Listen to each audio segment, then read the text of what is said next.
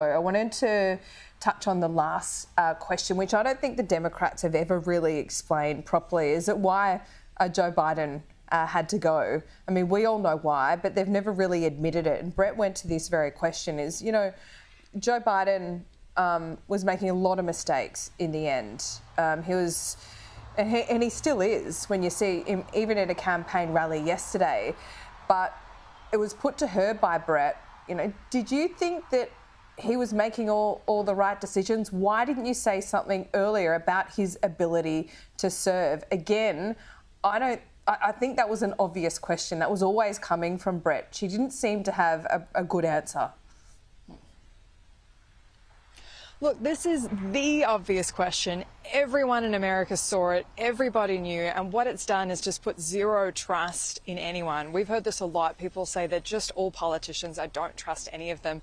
And why would you? And we've seen this from the Harris campaign recently too. They've upped their rhetoric criticising Donald Trump, and they've been putting out these clips, statements, comments, trying to make out that Donald Trump has dementia and saying, oh, look at him freezing on stage. Look at him being forgetful. Look at him going on these incoherent ramblings. And the problem is, if any of that were true, the problem is Joe Biden's still the president. They still haven't acknowledged that there's anything wrong with him in the way he's aged or his cognitive abilities, and he's still doing that job now. So that was the question that Brett Baier needed to ask, and he did. And it was noticeable that she didn't have a succinct answer for it. They don't have one. And it is costing them trust on the campaign trail, which is at an all-time low from people we've been talking to. Enthusiasm's not high. They're not believing anything they're being told. And there's a lot of distrust for how the media's covered it for the last few years as well, because it's not just politicians that have been saying he's been fine. So this is what we've been seeing, and it was absolutely a great question to ask. And I think this will be one of those defining interviews of the campaign where there's been so few of these kind of interviews. This will be a turning point. Yeah, I think so as well. Annelise, it looks pretty nice there in Georgia at the moment. We will let you go. Before we do that, as you say, one of the most defining interviews of the campaign, absolutely. We're just a couple of weeks out from November 5. Again, this is all about the base in many ways. It all comes down to turnout. I found this an interesting strategy to go on Fox, but I've got to say it was half an hour of really not giving much away. Yeah, she was fending off a lot.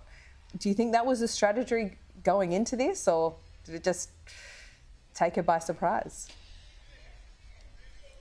Well, no, I think they would have known exactly what they were walking into. Brett Baier is a very well-known anchor with a long history of just that kind of very no-nonsense interviewing. But I think what it shows is they knew that whatever they're doing isn't working. This is the biggest indicator. When you see Barack Obama coming out and chastising black men for not supporting her because they're, quote, not feeling having a woman in charge, there has been a change of tone where they're going more on the attack with Donald Trump. And Donald Trump's looking a lot more relaxed. And polls aren't everything. Polls aren't always accurate, but there's definitely a sense that it should not be this tight in the lead up to Election Day, that things shouldn't be this way, and the momentum's going in Donald Trump's favour, which is the last thing you want in the last few weeks if you're the Kamala Harris campaign team. So the fact that they've done this at all absolutely is a very noticeable strategy. Her supporters are going to love it. They're going to put little clips of her saying, if you stop interrupting me and let me finish, I'll answer your question, and just say that it's an example of what a hard time she's given by the media. But really what this shows is they know they need to cut through to voters that they haven't yet.